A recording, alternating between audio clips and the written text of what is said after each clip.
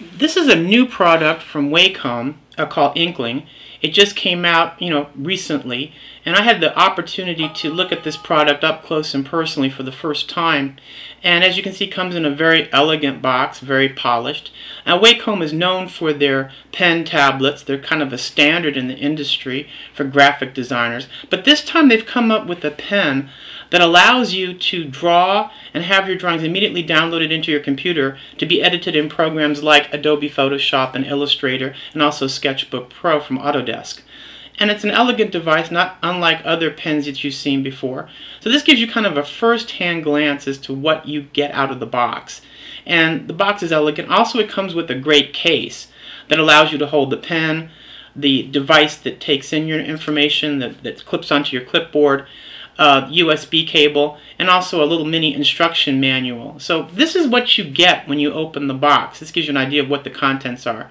Pretty compact. There's the battery that goes in the pen right there. And also you receive, again, documentation. No CDs or DVDs or USB drives. Everything is on the pen, so when you plug it in, the software is available. And there you can see me fumbling, opening up the case, the plastic case. But there's the booklet, which is interesting because it's completely a picture language. So hopefully you'll enjoy this device.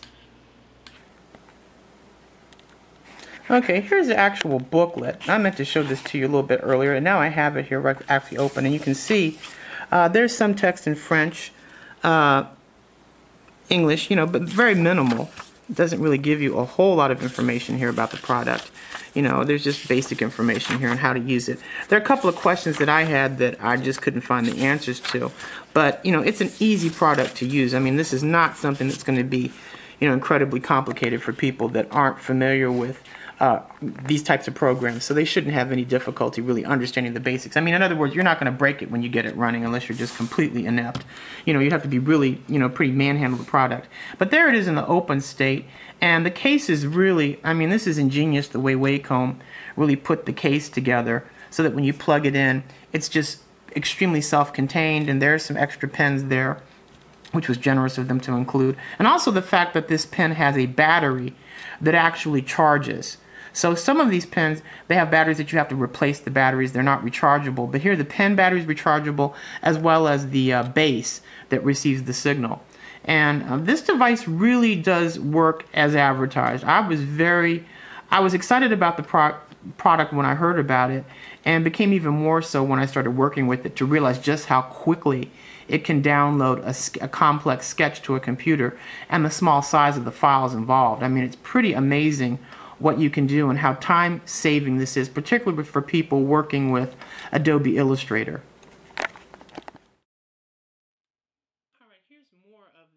Wacom tablet. Here's an example of a drawing that I created not too long ago. And here it is actually connected to a computer.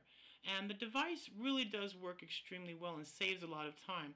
There's the actual interface, and it pops up, basically Adobe Illustrator. You can basically pop up your image and just start editing.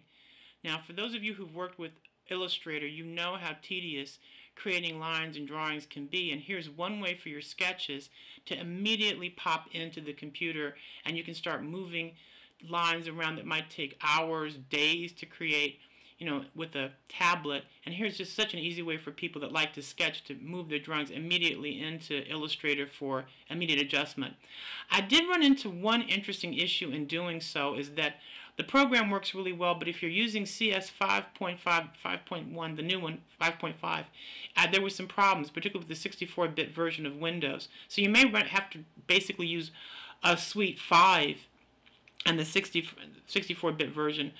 So there were some problems, some compatibility issues that they may be working on later on with the program that caused some issues there. But otherwise, things seem to work in a pretty straightforward kind of way, really effectively, which I thought was great. Here I am, showing you showing you what I'm going to do here. I'm going to actually draw with the device so you can see how well it works.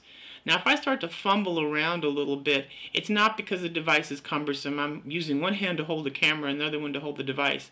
There's the base that you use to plug in. Basically, you clip it open. There I am fumbling with it. Again, it's a lot easier to use than the way I'm demonstrating it, so I apologize. But there I am on my little sketch tablet, one sheet of paper, and I'm obscuring my view as we try to look at it. But there it is. There's the actual base, and I'm clipping it to a piece of paper which you cannot see. But there it is, and you flip it open. See, it has a little mouth. You clip it right onto the page. Kind of very similar to some other devices like the Scribe digital pen with memory. There it is, right on the page. So it can clip to a notebook. You need to leave about 2 centimeters clearance from the top. There is the pen itself. Again, it comes out easier when you use both hands, but coming out of the base, there it is. So it's coming right out of the base there. Standard type of pen. Make sure your fingers are above the indentation so that you can have a clear line of sight. Now I'm waiting for the device to turn on. There it is, it's green. And then I'm waiting for the pen to turn green. The instructions weren't really clear on how this happens because there seems to be a little bit of a time lag between the time the pen reacts and the base connects to each other. So it's not instant, and there was no real documentation to tell me, do I plug it in, do I push the button in to get it started, to sync it. I was a little confused about that process. But, in a few moments it'll automatically click on and you're ready to go. See, if I start drawing without that green light being on the top of the pen, whatever I draw is not going to be recorded. So I'm waiting for that green light to show up. Again, the documentation is pretty good for the most part. It's PDF files as per usual, but it was a little difficult to figure out the nitty-gritty, regarding like how it actually works. Do you need to press it? Do you need to wait? What's the time frame before it actually starts to go? There it is. Now you can see the green light on the top flashing, telling me that whatever I'm drawing is working. And this is what's great about this device. You can draw at your normal speed. You don't have to slow down. And it records over 1,000 levels of pressure sensitivity. So the lines that you create are going to have the same depth, width as they would have on the paper. So you don't have to change your method of sketching. Just make sure you have a clearance of about 2 centimeters from the top of the device because it doesn't record any further. And here you can see I'm turning out just a brilliant drawing here. Just turning out all kinds of lines. Drawing like you would normally do with a pen. And that's what's great about this device. It just works like a normal pen. And the weight of the pen is about average. Now, what I'm doing now is I'm clicking on for another layer. So this way, whatever I'm creating is going to be on a second layer. I think that's really great too, that you can just instantly create layers that way. Okay, now my pen is still active. Now, I'm finished with drawing, so I'm putting the pen back into the convenient base.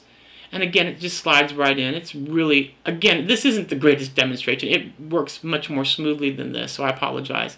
And there's the clipping base that you just take off, okay? Plug it right into the container right there. Snaps right in. And then plug it into your USB port. It works on USB 2 and USB 3, no doubt, no question. Plugging it right into my Lenovo. And there we go. And you can see me clicking on the software right there.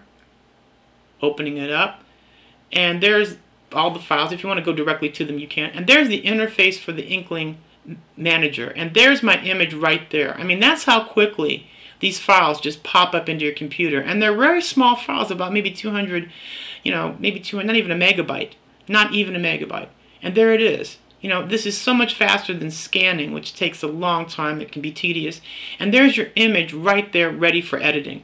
And what I'm doing now is I'm importing it right into Adobe Illustrator. So I'm importing my drawing immediately. As soon as I see it, I can pop up Adobe Illustrator. And here it comes, not in a moment of time. And I can just start editing those lines that I just created. There it is, right there, ready to edit. And I can just manipulate the lines. I mean, this may not seem like a lot to a lot of people that aren't really familiar with working with Illustrator, but when you can take a sketch and have those immediate lines just immediately editable in a program like this, that is just a humongous savings of time and energy and effort. And for people that like to draw but don't necessarily like to draw with a pen tablet, they like the feel of pen on paper, this is going to be an incredible revelation. So Wacom has really done a great job of making this a very simple process and allowing you to do it. Now the only thing is you cannot import directly into programs other than Adobe Illustrator, Photoshop, and the Autodesk program, so it doesn't work with Corel or any other type of vector programs as far as directly. But obviously, if you can pull it into Adobe Illustrator, you can pull it into any other program. So you have that option. I wish they did have more options in terms of that, and maybe they will. And again, there were some glitches. My program just did not recognize Adobe Photoshop 5.5 64-bit or 5.5 64-bit 32 on a 64-bit operating system, and it didn't understand Adobe Illustrator 64-bit than a 64-bit program, mainly because I believe the manager is 32-bit. So there were some issues there that maybe they'll iron out in another version. I wish they did have a 64-bit version of the manager. I think that would make things a little easier. But again, I'm not going to fault Wacom too much on this one. You know, it's just something to be cognizant of. But that would have been nice. But again, you can see how much this is going to save you in time. I mean, I'm an artist that loves to sketch and draw, and if you like to work with vector programs, this is just such a savings. You know, I mean, Wacom may have actually made several of their devices, you know, maybe obsolete, because I mean, I like working with the Inkling. I mean, it's just an incredibly sophisticated device. It's portable. Between your laptop and Wacom, you can design.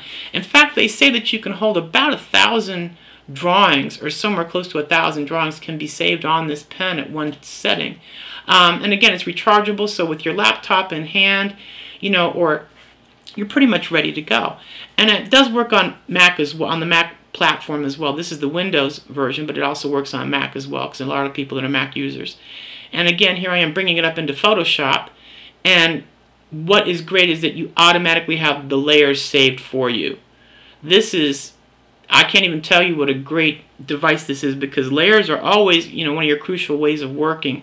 I mean, when you start dealing with multiple, there I am working on one layer, moving the drawing that I just created, and I'm going to attempt to alter this image a little bit by creating some drop shadows in a few moments. You know, it's kind of difficult holding a camera and working with Photoshop at the same time, but this is definitely a one-man operation here. But I thought this program was so great, I didn't want to waste any time whatsoever showing you just how good this program can be when you see it in this light, in this manner, because it's just such a strong, you know, I mean, tool. Because I never knew of a way to take sketches and just immediately have them in a computer and just edit them in Photoshop or Illustrator.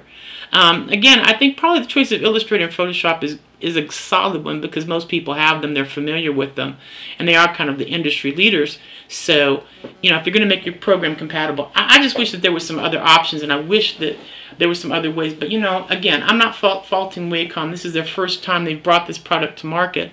So I think it's an impressive one. There I am, you know, in Photoshop, creating drop shadows, creating editable images there, you can see. And again, the drawing retains the feel, you know, of the original, which is just what's so great about all this. You know, right there for you. Right there for you, creating a really strong, dynamic type of image. And I think that's just so incredibly great there. So you can see here just why Wacom has done this in just such a wonderful, you know, correct and detailed kind of way. You know, and there I am, you know, I'm fumbling around a little bit here, but there we go, kind of creating a new drawing here, kind of altering the existing one. And like I say, you know, I've worked in Photoshop before, and when you start working with vectors, with the lines, it's really difficult, even with the pens. But when you have a pen in hand and you can take your drawing, bring it into Photoshop, and look, there is instant manipulation. So between the time I drew to the time I was in Photoshop, I've saved myself, you know, time, because scanning images in with a scanner can be really tedious. And it's time consuming, it's just, you know, a real pain. Here there's a certain immediacy where you can sketch, drop it in your computer, immediately send it to other people for editing. The software actually that Wacom came up with is pretty decent. I mean, it's a very good, very straightforward type of program, very elegant to look at, very simple. I mean, they've done an admirable job of allowing you to get into the program. And no glitches with installation. The installation of the software was smooth. The installation of the product was effortless. There were no glitches. So they have come up with a really great device that works with any, you know, modern operating system like Windows 7 and of course Mac OS 10, whatever iteration we're on right now.